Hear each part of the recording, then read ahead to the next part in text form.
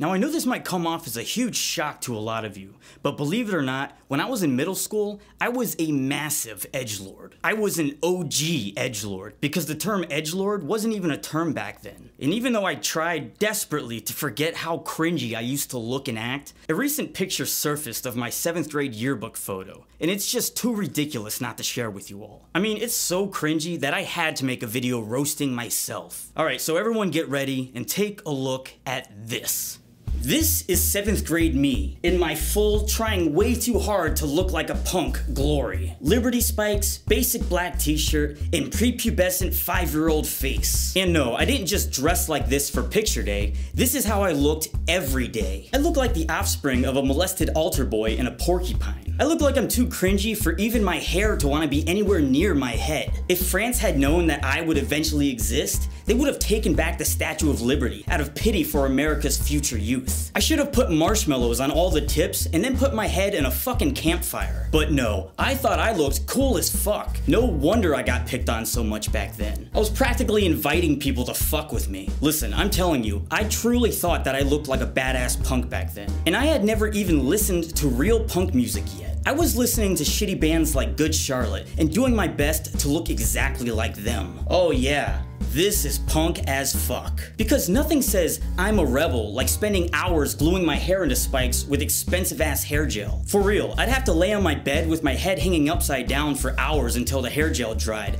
just so I could go to my country ass school and get called a faggot all day. If time travel ever exists, I'm going back to this moment with a pair of scissors and forcefully cutting off every single one of these spikes. You'll thank me one day, you fucking loser. And can you guess what my favorite TV show was? Of course, Invader Zim. Jonan Vasquez, you son of a bitch. You created an entire generation of cringe-inducing edgelords. Jesus, just look at that facial expression. Please, Mr. Cameraman, please kill me, end my shame, and please stop laughing. I think I did this for all of 6th and 7th grade, until finally I was sick of everyone flicking my spikes every time I walked by. It only took me 2 years to figure out that sporting a ridiculous hairstyle was a terrible way to stay under the radar. No, I was not a punk.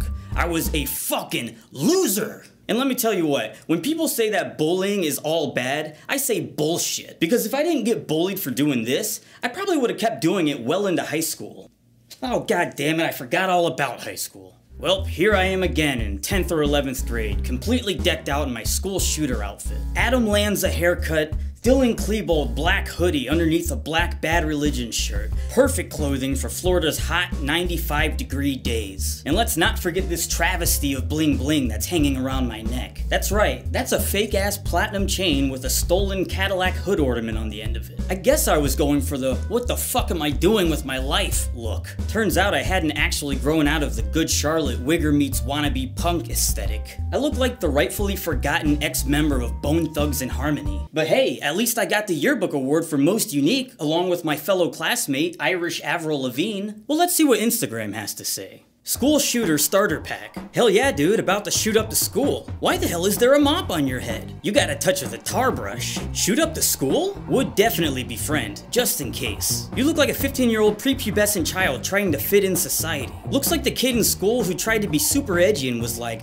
I have type 2 depression, then one day shot up the school. How many schools did you shoot up? Looks like your local school shooter. Emo to the extremo. Why does this picture remind me of the song Pumped Up Kids? It's Pumped Up Kicks, you fucking idiot. School shooter! Rusty looks like the kid who would sell drugs in the back of his middle school and then shoot up the place while listening to Pumped Up Kicks with his iPod Nano. Is this Jack Films a decade ago? I'm much better looking than Jack Films. Then, looks dead inside. Now, he still looks dead inside. School shooter looking ass. He looks like a school shooter. You look like a school shooter who always listens to Pumped Up Kicks. Well, I wonder what people will say about the way I look now 10 years in the future.